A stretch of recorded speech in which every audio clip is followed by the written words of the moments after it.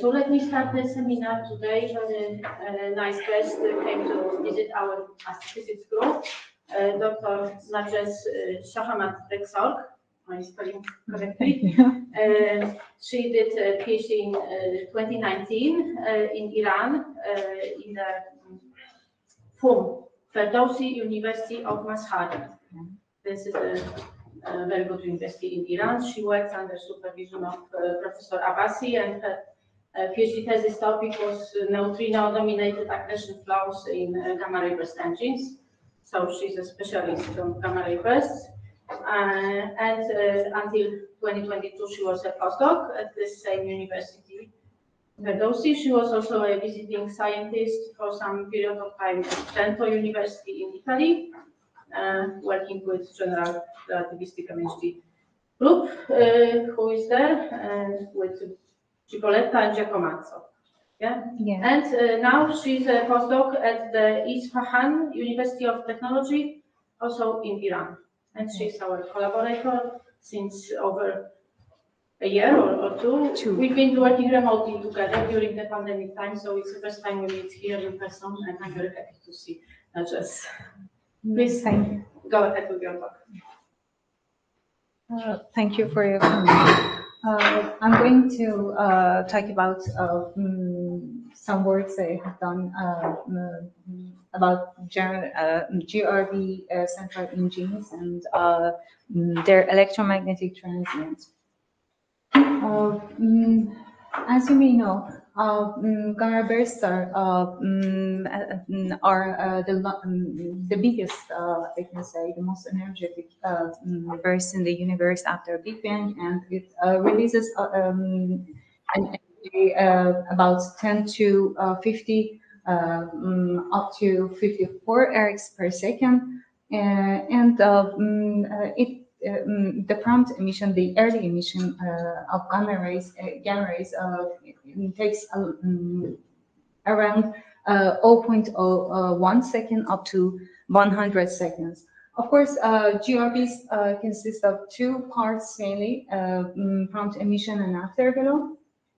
In prompt emission, which happens in the early times, we have soft gamma rays, and in afterglow, we have lower energetic emissions in X, radio, and optic. And you can see here some of the samples for the prompt emissions that has been observed by bats.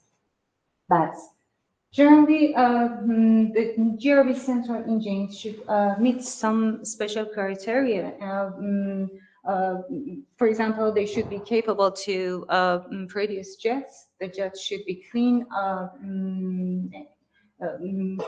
It means that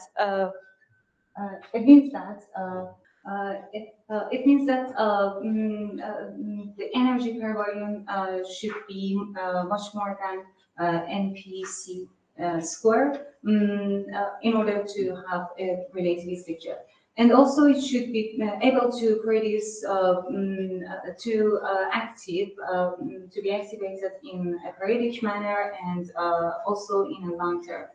Hyper-accreting black holes are among the best candidates that can justify the GRB's spectrum. About hyper-accretion black holes,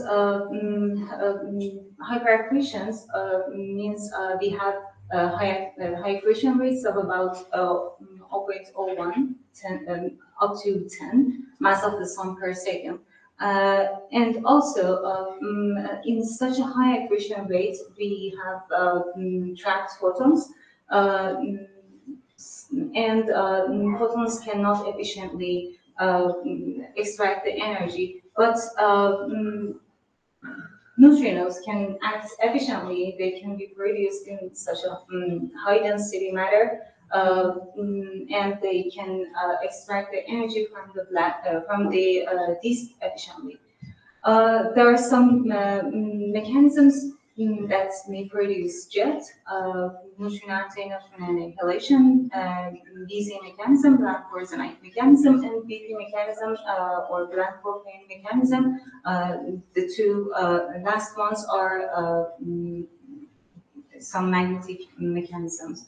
I'm going to talk about the first and third one in the following.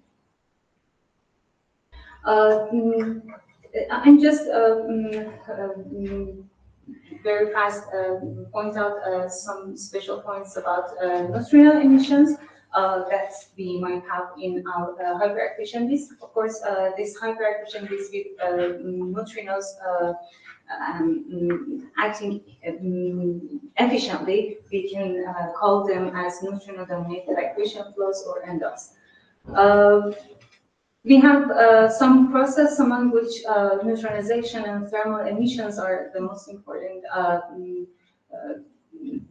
reactions or mechanisms that we can have neutrinos through them. And for thermal emission, the most important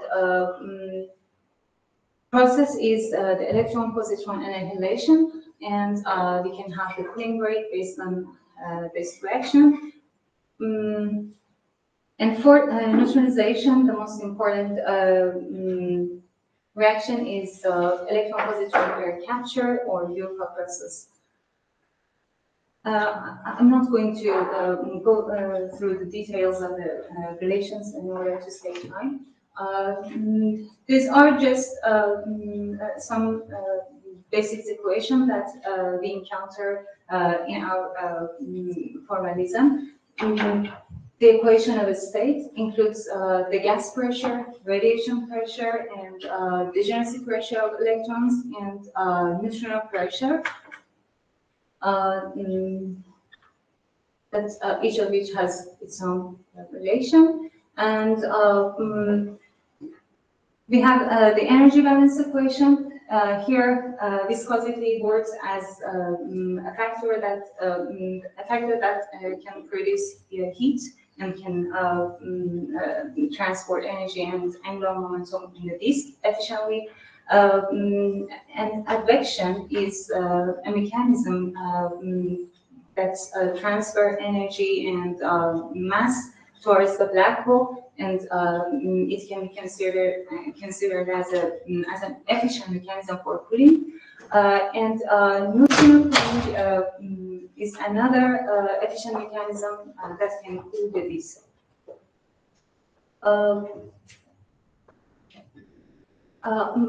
Mostly I'm going to talk about the variability that happens in the GRB's spectrum. There are some mechanisms and ideas about how this variabilities may happen. One of the most important ones is the gravitational instability because of the high density situation we have in hyper-accretion disk or GRB central regions. Gravitational instability may work both in the inner regions of the hyper-accretion disk and as well as the outer region. In the inner region, under some special circumstances I'm going to talk about, we can have gravitational instability, and maybe we can have fragmentation as a result, so that we can have fluctuations in the prompt emissions of GRBs. But in the outer disk, when we have gravitational instability, if we have gravitational instability, it may result in changing in the structure of the disk, the outer disk. It may produce some inspiral structure or maybe fragments. Both of them can result in the production of the jets with layers of different Lorentz factors, and consequently they can produce a highly fluctuating emission. For example, X-ray flares can be justified through such mechanism. in such a high density environment, we can consider self-gravity, and self-gravity can have an important impact on the possibility of gravitational instability. In this work, I considered a steady and axisymmetric magnetized envelope with vertical self-gravity and also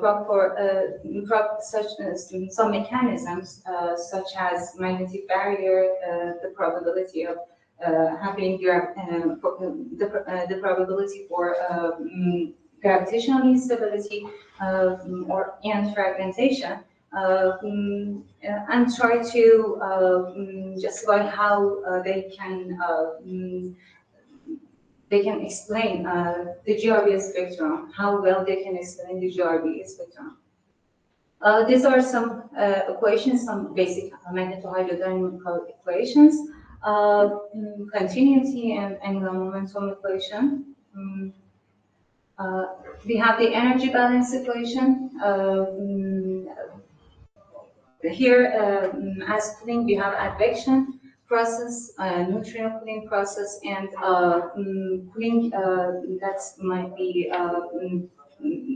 might happen efficiently by the largest scale effects of magnetic field. And hydrostatic balance equation. In hydrostatic balance equation, we can consider the effects of vertical self-gravity here. After doing some, after considering some approximations and some calculations, we can reduce our set of equations and achieve H, density. H is the thickness of the disc, and density and other parameters that we need. And these are those equations without self-gravity in order to make comparison. Another important parameter, that quantity that we need to calculate is Tumber parameter in order to see if gravitational instability is possible. It is the Tumber parameter for the case of magnetic field is taken into consideration. One of the important mechanisms that can be considered when we take the effects of magnetic field into account is the magnetic barrier mechanism.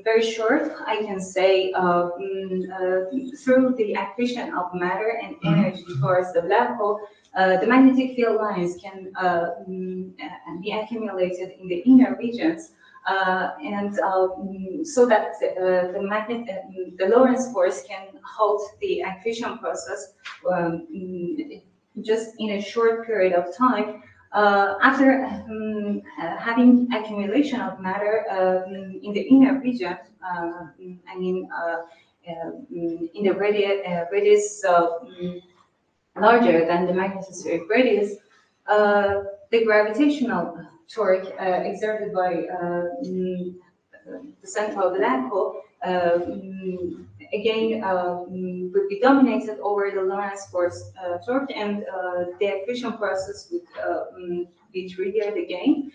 So this mechanism can produce and can produce some change variability in the GRB spectrum. In order to have just some estimate about the happening of magnetic barrier, if it is possible or not, we can compare two time scales, diffusion time scales and viscous time scale. The fusion time scale gives us just some intuition about how fast magnetic field lines can be diffused through the disk and go out and get the matter outside the disk and producing the outflow of matter.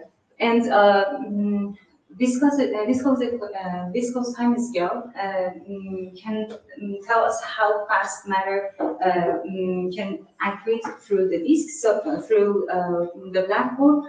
So if the fusion time scale was large enough and larger than viscous time scale, we can say that the accumulation of magnetic field can happen in the inner region. About gravitational instability, if we have tumor parameter less than 1, we can say we have gravitational instability, but fragmentation would be possible if we have this relation between cooling time scale, local cooling time scale, and critical time scale. It means that if local cooling time scale happens fast enough, we may have fragmentation as well.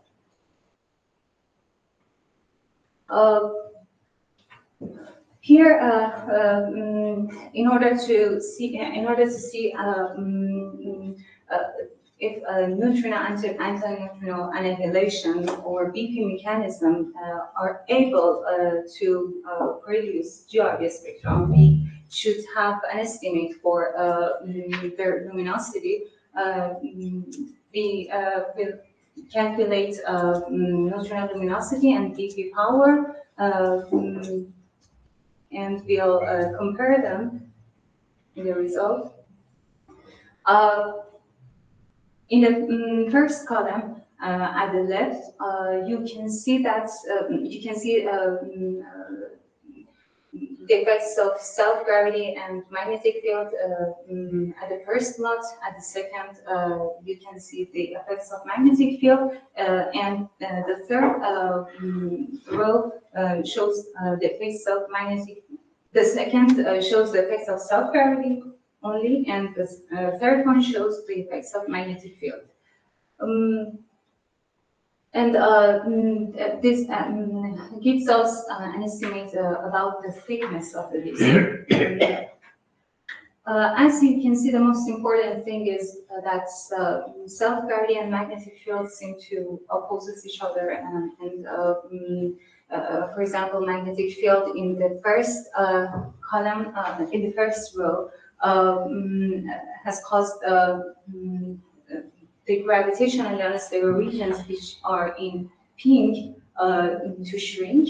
And self-gravity has caused the disk to be thinner and also more gravitation in the unstable. Without self-gravity, we don't have gravitational instability. And also, the first column shows the lower mass accretion rate, and which is 0.1 mass of the sun per second. And the second column shows the higher mass accretion rate, which is 10 times of the mass of the sun per second. And you can see that in higher accretion rates, we have more probability, maybe we have a larger probability of the gravitational instability. The two first plots show the magnetic field components. The first one for the lower accretion rate, and the second one for the accretion rate 10 mass of the sun per second. As you can see, self-gravity has strengthened the amount of magnetic field in the outer regions.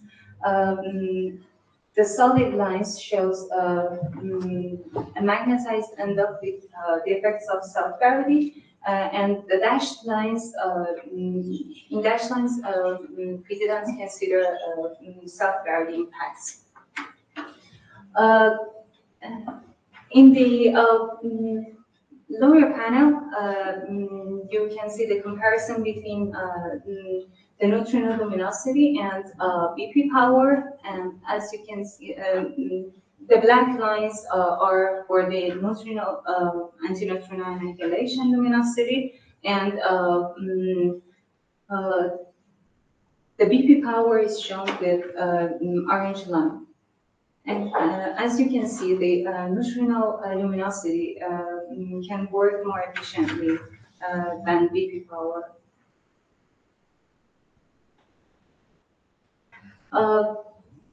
In order, we also followed another scenario in order to see if gravitational instability can, in the first work that I've already talked about, we can see that from this, we can see that the outer regions of the disk can be affected by gravitational instability. It means that gravitational instability can produce the variabilities, may produce variabilities in the daytime activity of the disk.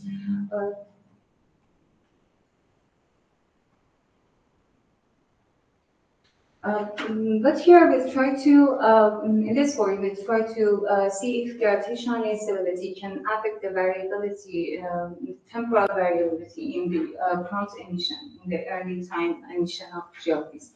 We follow the idea that when accretion rates are high enough, even neutrinos would be trapped in the inner regions, and they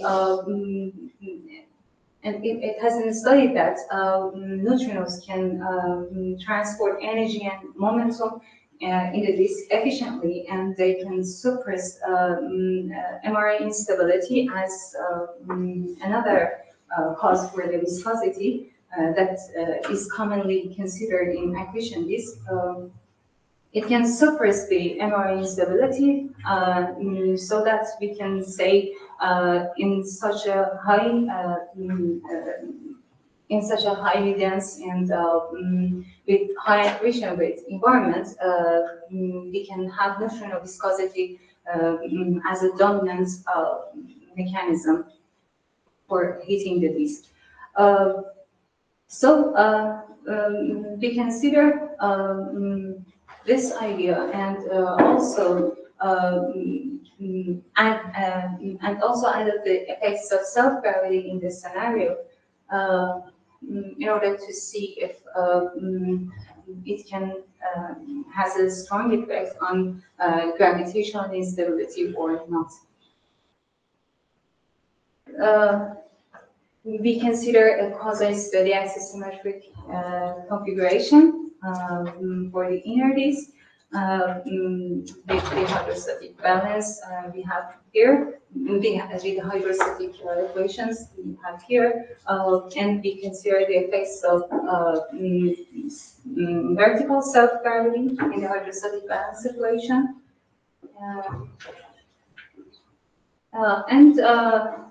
We see that in the left panel, you can see the contour plot for Tumra parameter. The purple lines shows the case with self-gravity, and the green lines shows the case without self-gravity. And we see that tumor parameter is less than 1 in the inner regions when we consider self-gravity.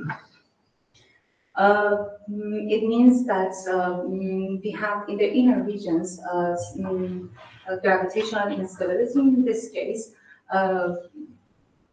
but the gravitational instability would not necessarily result in the creation of fragments, since, as you can see in the right-hand side panel, the ratio of Planck time scale to critical time scale is very large, so it is not the Planck process is not large, is not effective enough to produce fragments. Here we added another idea we consider another idea. It has been studied that gravitational instability can act as another factor in producing turbulence in the accretion disk, but it is completely temporary and just in a very short period of time in which gravitational instability is effective. So we consider the effects of gravitational instability that we have in this region as another factor for viscosity, and we consider beta viscosity relation as it has been proposed by other people for self-gravitating bees. And we added this term to viscosity. And we see that we not only have the gravitational instability possible in the inner regions, the fragmentation would be also possible in this scenario. We need to make some estimates in order to see the accretion of each fragment can produce the variability that is observed in the prompt emission. We make this estimate by considering the interplay between shear force and tidal force and self-gravity force that each fragment feels. If shear force and tidal force is larger than self-gravity force, we can say accretion of fragments will be possible. From this, we have found the radius at which the accretion of each fragment may happen, and also we can estimate the luminosity due to the accretion of each fragment. Eta and F is some coefficients in order to consider the conversion efficiency of the rest mass energy into to gravitational energy, and also gravitational energy to radiation.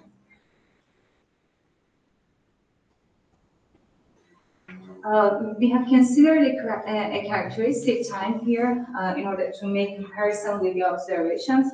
The characteristic time is here is considered to be the time scale of accretion or viscous time scale for each fragment, and we see that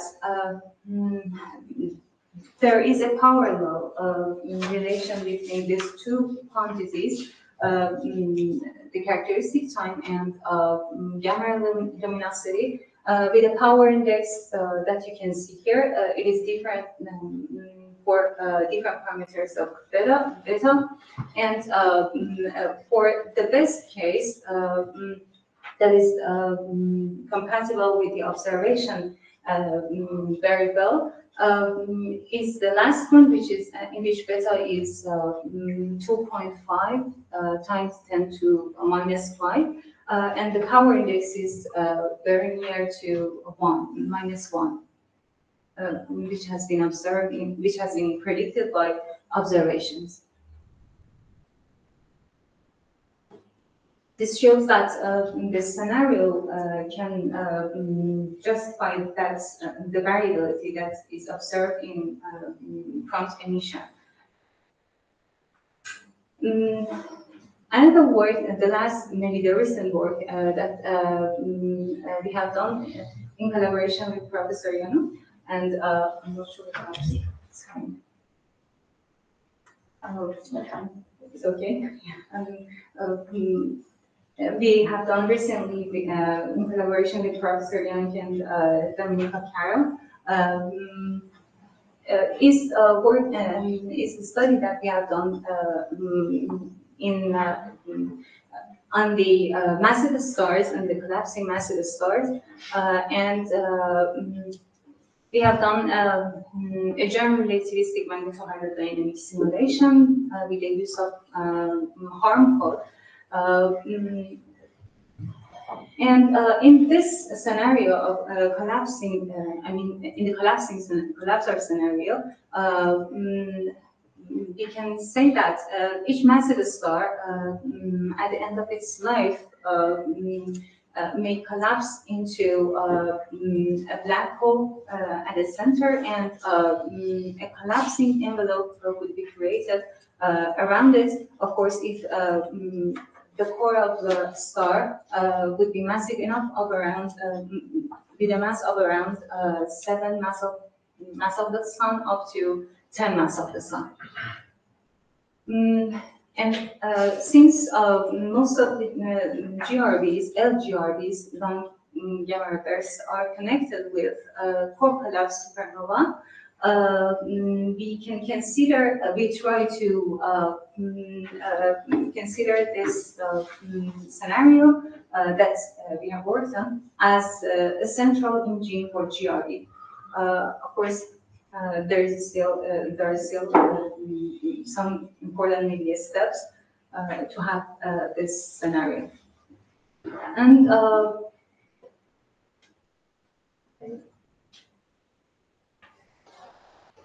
in this formalism that we studied, we consider a dynamical change that can happen in cherometry because of the accretion of matter from the envelope onto the black hole,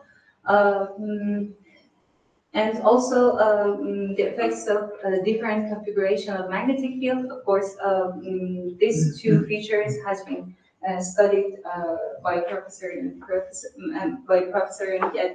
her collaborator previously,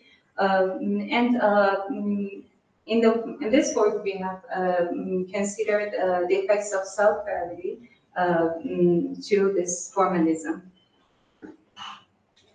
To consider self-gravity effects, a perturbative method has been considered. Of course, we have here two fundamental equations: the mass and energy momentum conservation. And a stress energy tensor consists of two parts, one of them for gas and another one electromagnetic stress energy tensor.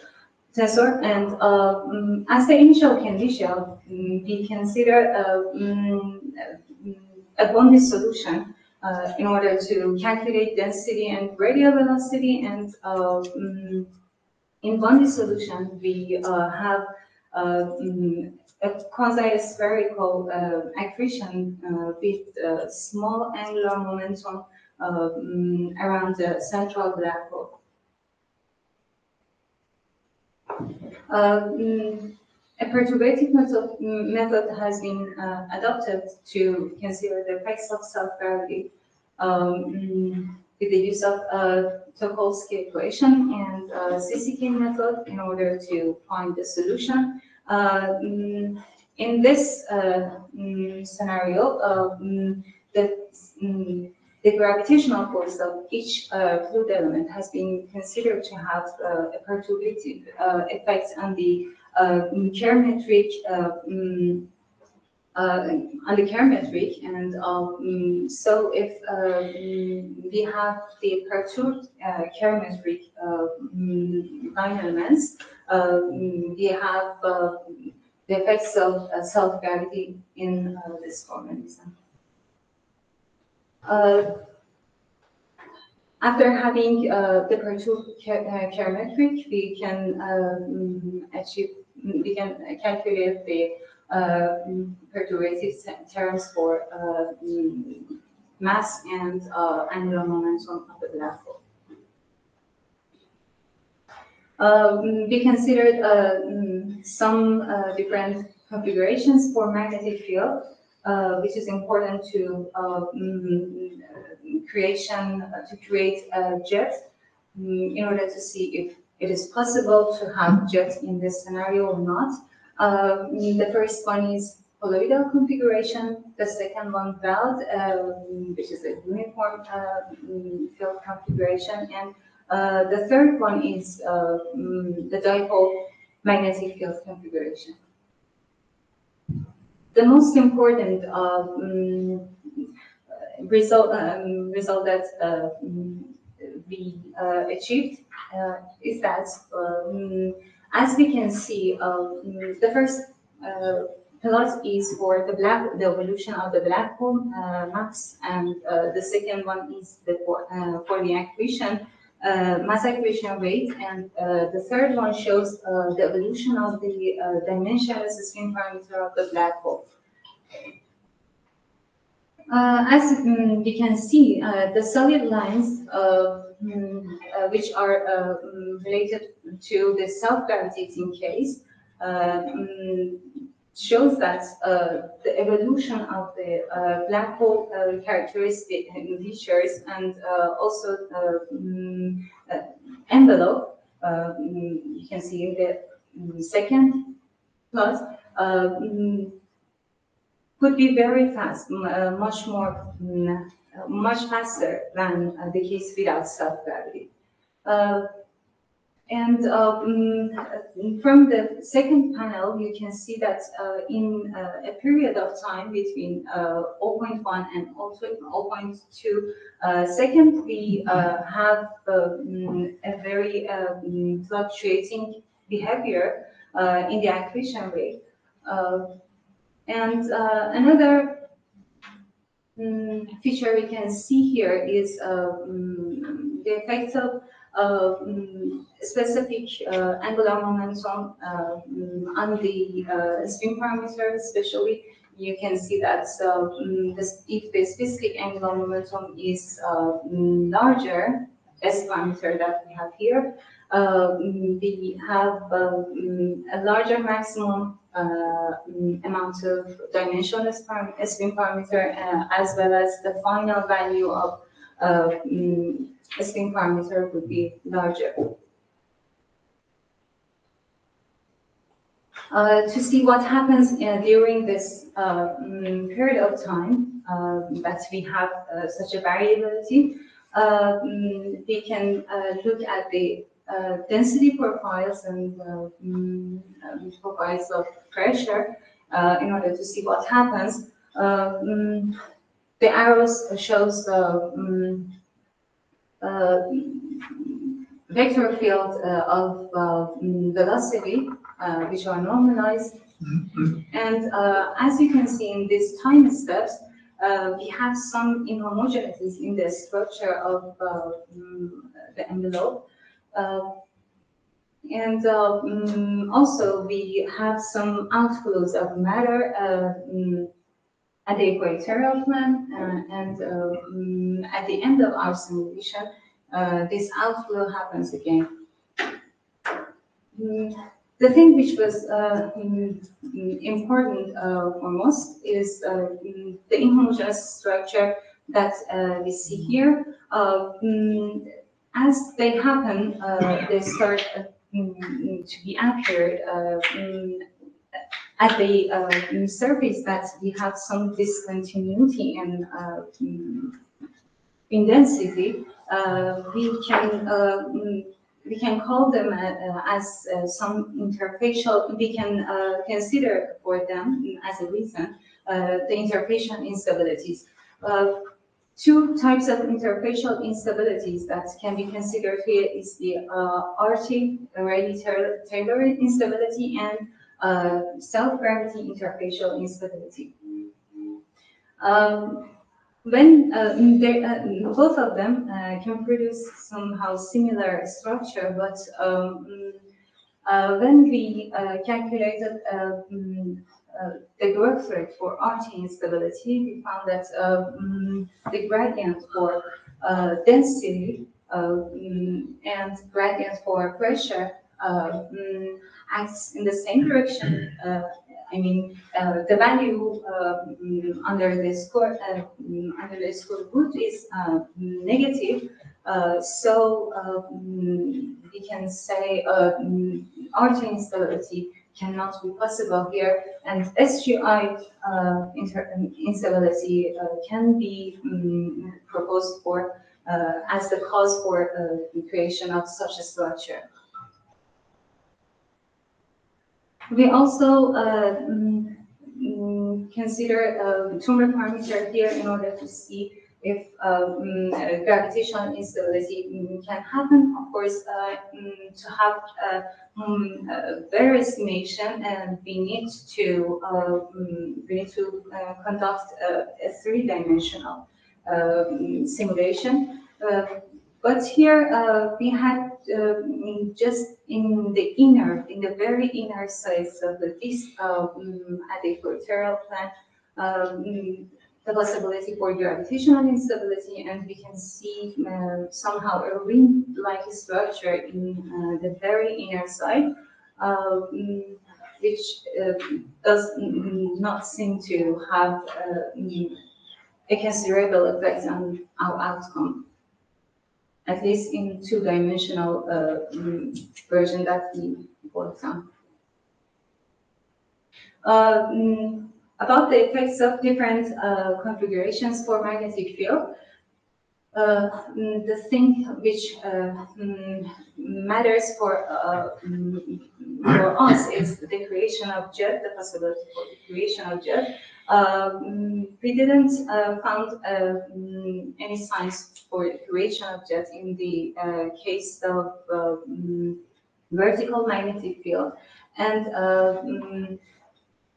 I should say the first row ignores the effects of self-gravity, and the second one considers the effects of self-gravity, and we can see that self-gravity has some impacts on the configuration of the magnetic field. In the mouth configuration, we have just found some funnels of lower density in the very inner. These three panels are zoomed in plots of the first three ones.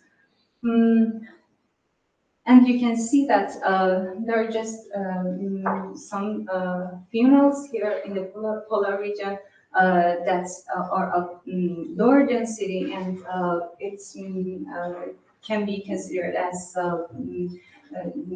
jet production, but the jet is not strong enough and will be halted at some radius which was around 250. It is that configuration for the case of self-gravity, and we had somehow similar conclusions. Thank you for attention. We have 10 more questions, and myself have plenty of questions, but I let the audience start, please. I have two questions, but so I will start with the first one, which is a bit technical. In the first part of your presentation, you said that the vertical hydrostatic equilibrium does not depend on the magnetic field. Why was that? Well, at least this is what I understood. Does not depend on the magnetic field. It was the first part of your talk, those neutrino dominated flows.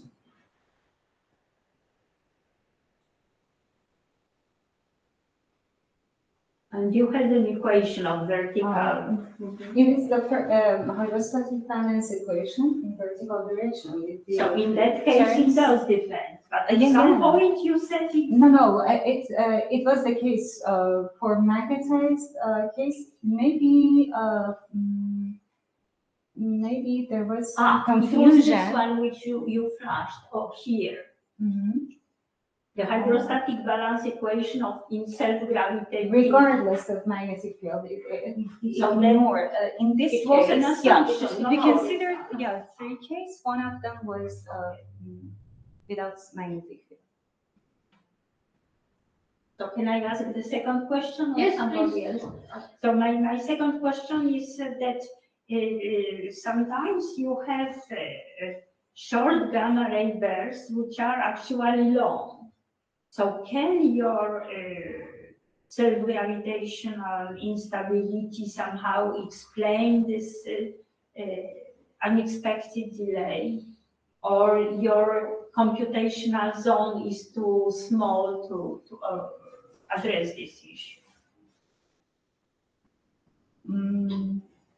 I think Agnieszka, you mentioned something like that, or You mean short, but short, formally short, looking like the first part of a long GRB, and this long tail is not Yes. seen. That is what you mean from observation.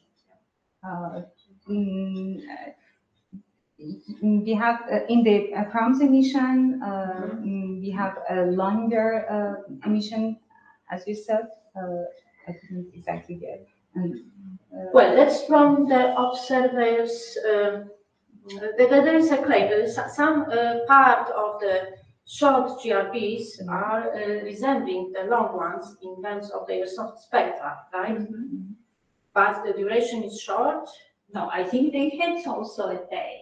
Or they have a tail which They is have also fainter, a low intensity. low intensity tail. yeah, and What's the question? Up to, I don't know, whether this kind of instability or forming an outer ring can delay part of the collapse somehow. the only thing that comes to my mind is about a model, a scenario that have read about it. I have read about it in the tail, in the tidal tails that might be created during the merging. Gravitational instability. There are some scenarios that consider, or some simulations that consider the possibility for gravitational instability, and they also found. I can't remember of course, the authors, but they found the creation of some somehow vortex, if I'm not mistaken. This can affect also that scenario, but I'm not sure about details anymore. Thank you. Nikolai, please. Hello, I have a question regarding the second part of your talk. So you have presented a process of the collapse of a self-gravitating massive star. Yes. This process begins more or less radially, but later it becomes very non-radial. Does it lead to any big gravitational wave production because of that? Excuse me, could you please repeat? So you have presented this process of collapse of a massive star, which begins more or less radially, but then becomes non-radial because of the spin of the central black hole. Can it lead to large gravitational wave production, being non-radial? Actually, I have maybe no reliable knowledge in this part, but I've heard just maybe something about the creation of a gravitational wave, but it's not as reliable, and I don't know exactly. Symmetric situations. It's not much. But you need the departure from axial symmetry. At least in our case, maybe, yes. Quadruple.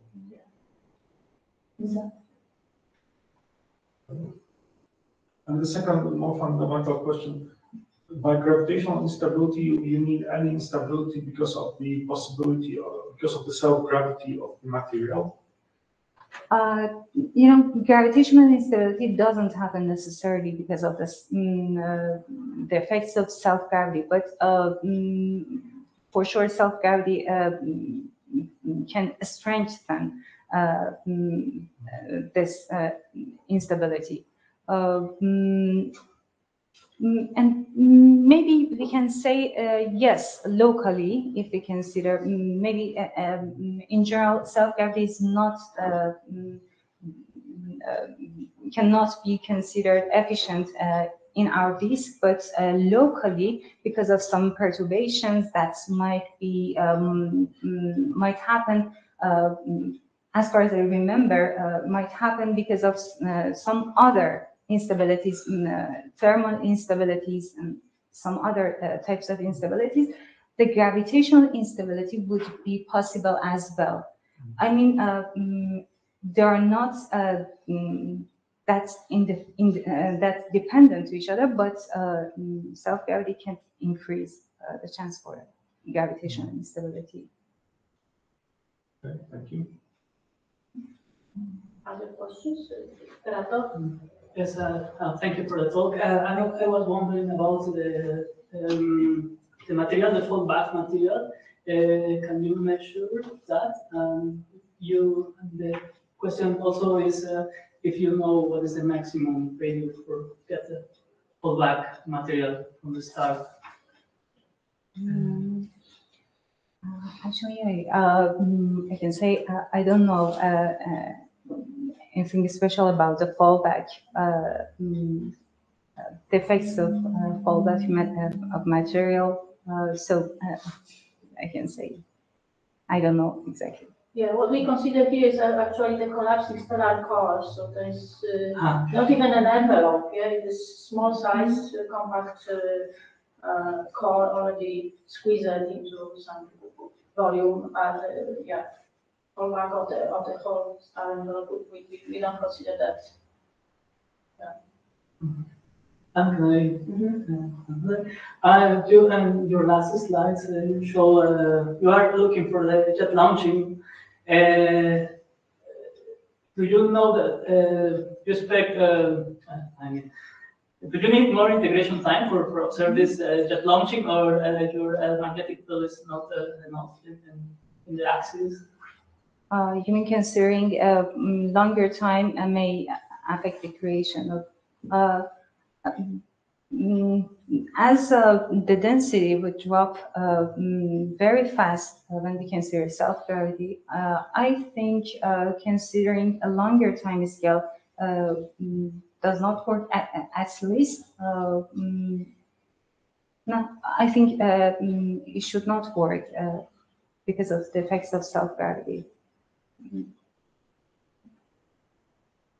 Yeah, so I have a question to your first part again, that plot where you show the extension of the gravitationally unstable zone from your end-up simulation, and you had such a nice graph. I remember there was a paper by Chen and Białoborodov. Probably you know that work. How your result compares with theirs? Further, yeah, the plot was in the end of your part. Here? Or maybe I'm confusing something. No, It is the first one. The first work, yeah, Yeah. and the last slides of this.